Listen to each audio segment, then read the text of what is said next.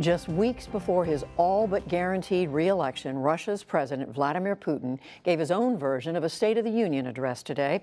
As Nick Schifrin reports, Putin used the occasion to show off new weapons that he says can defeat U.S. missile defenses and maintain a deadly balance with the United States. President Vladimir Putin today unveiled a grand vision for his country's future and what he called the means to achieve it, new nuclear weapons. No one wanted to speak with us constructively. No one has listened to us. You listen to us now. He showed off animations of weapons he called invincible, a hypersonic missile apparently capable of crossing continents in seconds, and a never-before-acknowledged nuclear-powered cruise missile, apparently that can slalom between missile defense systems that Putin considers a long-term threat. It's not clear the weapons even exist, but Putin said he wasn't bluffing. Any use of nuclear weapons against Russia and its allies will be perceived as a nuclear attack on our country. The response will be immediate. Our nuclear triad. Putin's return to Cold War rhetoric comes 1 month after the U.S. announced its own plans to deploy new nuclear weapons and greater willingness to use nuclear weapons. Putin said he was responding to American threats. The growing military strength of Russia is a secure guarantee of peace because this strength preserves and will always preserve a balance of power in the world. To no surprise, Russian lawmakers responded with praise. They said Putin once again made Russia a global superpower. The theory about Russia as a regional superpower with a weak economy disappears from the American political thinking. The speech took place just over 2 weeks before the Russian elections. Putin framed the U.S. as an adversary and himself the only leader strong enough to meet the challenge. We turn now to Richard Burt. He was the chief U.S. arms control negotiator during the strategic arms reduction talks with the Soviet Union during the Reagan administration. He also served as Assistant Secretary of State for European Affairs. He's now at McClarty Associates, an international business consulting firm. Richard Burt, thank you very much. Good evening. Here. Is this all about politics, domestic politics? President Putin not worried about threats to Russia, but in fact, threats to his own power? Well, part of it is certainly about politics. I mean, there's an election in March. Nobody's going to beat Vladimir Putin, but Putin wants to get a good chunk, 70% or more of the vote.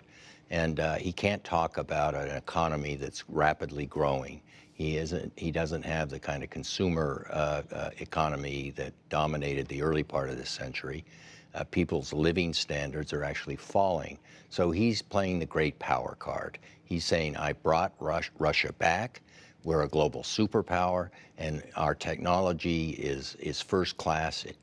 It can compete effectively with the United States, and so you can rest easy. That I am the only one who can take on the United States. And let's look at it from his perspective for a second. He says, look, you withdrew from the ABM treaty, the anti-ballistic missile treaty. You're creating missile defenses that can counter our nuclear weapons, and so we have to counter back. What's wrong with that? Well, you know, Putin is not entirely wrong. We did withdraw from the ABM treaty in 2002. I personally think that was a mistake because the Russians tend on these kinds of issues to be paranoid.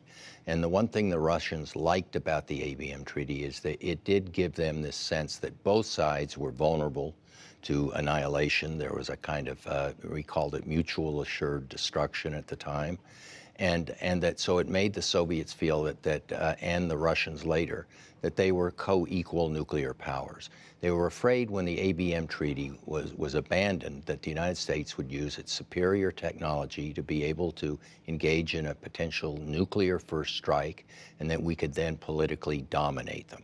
And so they've been concerned about that, and that paranoia, coupled with, I think, Putin's desire to look strong, has led to a fairly significant nuclear buildup. So there is that buildup happening in Russia. I should say that the United States has also talked about a buildup or modernization of its nuclear weapons. So do you fear an arms race right now? Do you fear the erosion of arms control?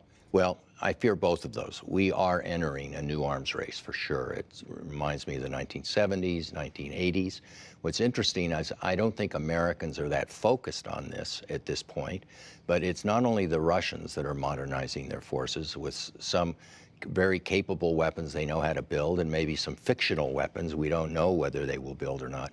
But the Russians are clearly deciding that they want to see nuclear weapons as an important element in their policy. The Trump administration is doing the same. In fact, even under Barack Obama, the United States decided to engage in a $1 trillion plus nuclear buildup with new missile submarines, new intercontinental range ballistic missiles, new strategic bombers. So we're kind of sleepwalking into this new arms race. I don't think that either side in the near term is going to gain some important advantage. But under these conditions, we could lead to a situation where one or the other side felt that in a crisis, a serious disagreement, that the other was going to strike, and that's when, you know, people begin to make mistakes. They make miscalculations. And the problem, secondly, is we don't have any arms control negotiations underway. And we have an important treaty, the INF Treaty, signed in 1987, which could collapse over the next year because we believe the Russians are cheating, and they claim we're not following the treaty. Quickly, should the U.S. be concerned about this? Should Americans be concerned about these new weapons? Or should Americans also be concerned about what you call this sleepwalking into a conflict? I think it's more of the sleepwalking problem. I think what we need to do is find a way to get back into a serious conversation with the Russians on controlling nuclear weapons.